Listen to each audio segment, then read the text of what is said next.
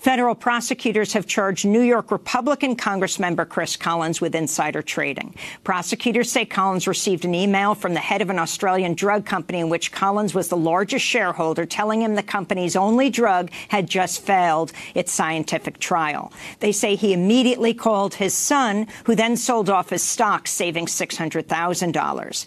Congressmember Collins sits on the board of the Australian company. If convicted, he could face up to 150 years in prison.